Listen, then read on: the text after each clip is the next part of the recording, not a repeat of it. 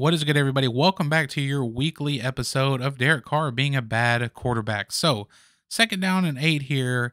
And, plays like this may not bother you, but it bothers me to see a quarterback who gets paid a decent amount of money. I'd say a nice chunk of change, can't even operate a simple play, a simple, quick game pass concept.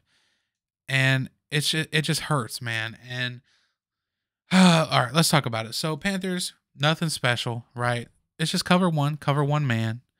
Pretty obvious pre-snap. You got man to man, running back, man.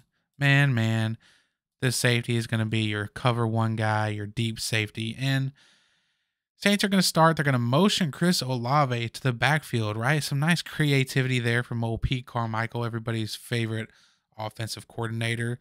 And at the snap, he's just going to run this little stopping route, this little hitch, whatever you want to call it, stick route.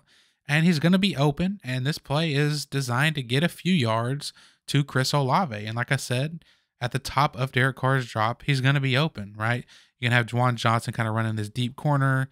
Got a couple out and ups from these guys down here. But this backside is pretty irrelevant in terms of this play because, like I said, it's supposed to go to Chris Olave for a few yards all the way. Again, second down and 8. They're just trying to get into third and manageable. So let's let it play out here. Motion to the backfield. Stick route there from Olave.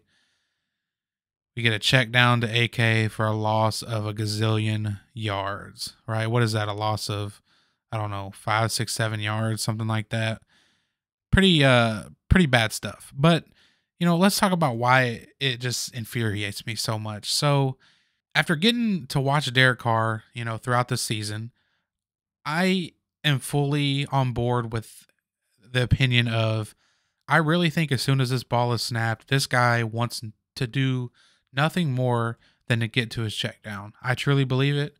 I just think that that's just what goes through his mind. I think, I don't know why it is, if it had to do with the injury he suffered earlier in his career, but I just think as soon as the ball is snapped, he's ready to get to his check down. And, if you can't operate a simple, quick game, pass concept like this, there's truly no hope to ever rely on this guy to win you any games. So, let's talk about it. Again, Olave in the backfield, nice creativity, right? It puts a lot of space between Olave and his defender, right? You have all the space to work with, but they're going to run this little stopping route, this little hitch, stick, whatever you want to call it. Boom, right there. The ball needs to be thrown right now to Chris Olave. And you can see, put it in slow-mo, Carr's watching him the whole time. Boom, top of his drop, ball needs to be out. But we don't even give we're not even giving it a chance to develop. We're not giving this quick game, quick pass, a chance to even develop before we're moving on and looking for the check down, right? Like top of our drop, and we immediately look away. But why? It's open. Like if you want to throw it, throw it. It's open. Get those yards, dude. That's what the play is designed to do. It is designed to get you into third and manageable. Why are we, looking backside? These are out and ups. They're not open, And then we immediately hit the check down, which is covered, by the way, right? It's covered. And, AK gets tackled for a loss of a bunch of yards. But, I don't know, man. This play it infuriates me to watch because, again, right? This is such simple football. And, again, on coming, why are we coming off of the concept so soon? And even if, you don't like Olave here, you could step up in this freaking beautiful, magnificent, gorgeous pocket that the offensive line has created for you. And maybe take a chance, make a play, dude. You're paid a lot of money. Take a chance, make a play. Throw it to Juwan on this deep corner. He's open. That's open, man. Make that throw. That's a near hash. You got the arm. Step up and make a play instead of coming off the freaking play side concept immediately. I just do not get it, man. Even if you don't like it right away, step up and then hit Olave. I don't get it. This guy is I gave him the benefit of the doubt. with Pete Carmichael as his offensive coordinator, Dennis Allen as the head coach, all throughout the year. But the more I watch him, the more I watch him every single week live and watching the tape, it's just so apparent that the Saints made a huge mistake going with this guy, man. I mean, you'll see here from the end zone view. Like, holy crap. Does it get better than this as a pocket? Does it get better than that? I don't think it does. Like, we have, Cesar Ruiz winning a one-on-one rep against one of the best defensive tackles in the league, Derek Brown. Guy's a monster, by the way. We got Ramczyk winning his stuff. You got these three guys over here sliding, handling these two. I mean, it doesn't get better than this in terms of pass protection. And we kind of just hang out at the top of our drop. No hitches. We don't step up. We come off Olave super early. We act like we're looking backside, but we all know you're wanting to throw the check down immediately. I mean, let's not act like you were actually going to throw anything on the backside.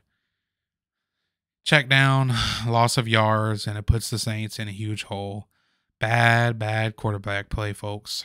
And I know you might be watching this thinking, wow, one play. What is one play? Is it really that big of a deal? He messed up one play. Everybody messes up. But the truth is, it's not just this one play. This is this type of stuff that has been happening all year on top of the bigger stuff, right? But this is the stuff that not a lot of people pay attention to. It's the little details that make or break quarterback play, and it's little things like this that add up to bigger things, right? Like just by him coming off of this read so quickly that was wide open, it loses the Saints a ton of yards because he decides to throw the check down instead. And like I said, I could give you several other examples just from this game alone of similar things happening, and not to mention the tons and tons of examples from all the prior games this season. So I mean, it's again like the small details that matter the most when it comes to quarterback play. So again, you may watch this and think, oh, it's just one play, but the truth is, it's not. It's this one little play times a million. Because it keeps happening week after week after week. Here we are. Week 14, and it's just little stuff like this, getting off the reads too early, immediately wanting to hit our check down. And at the end of the day, it's who Derek Carr is. He likes to check the ball down. It's what the Saints knew when they signed him. Dennis Allen knew this when he chose to sign him. This is Dennis Allen's guy.